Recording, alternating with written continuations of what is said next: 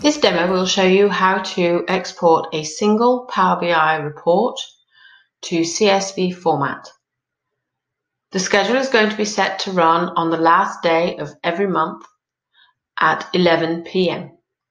To begin, I'm going to select Single for Power BI. I'm going to select the Power BI account, and the report that I want to run is a sales report. And I'll click Next to save that information. This is the Scheduling tab, and I want to run it monthly, and I want to run it on the last day of every month. And the scheduled time is going to be 11 p.m. So I will just overwrite what is written there.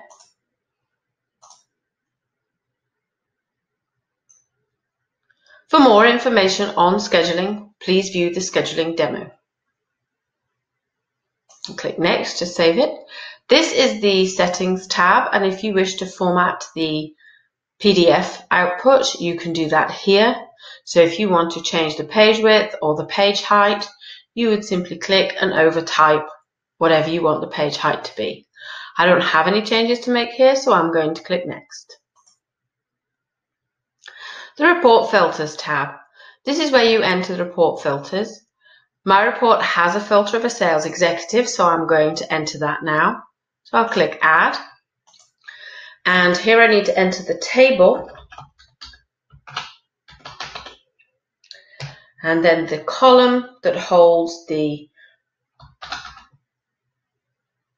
value that I need.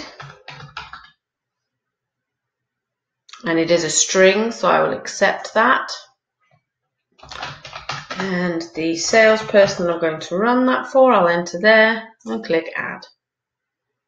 As you can see, my filter is saved successfully. I'll click Next. Refresh datasets. If you want to refresh the dataset before executing the report, you would do that here. I don't want to, so I'm going to click Next. And this is where we add the destination. I'm going to use disk and that folder.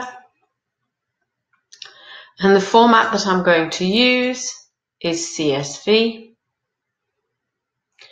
And then I just need to choose the visual that I'm going to output to CSV. Just wait while this loads for a few moments. And I will add. And I want to do the sales by year. And I'm going to export summary data. The format options are how you want to separate the information with a character or a tab, and what delimiter you want to use. I'm going to accept the defaults. I'll click OK. And here we have my destination. This is the exception handling. For more information on exception handling, please view the exception handling demo. Custom actions. Again, for more information on custom actions, please view the custom actions demo. And I will click Finish to save the schedule. That is now saved. And to show you the output, I'm going to first of all execute this schedule manually. So right click and execute.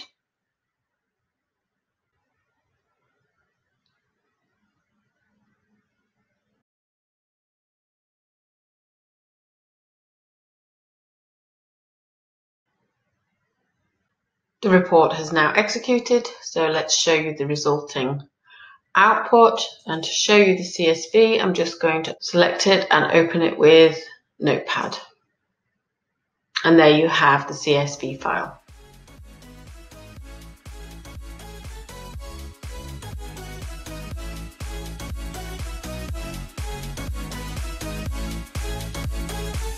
Christian Stevens Software.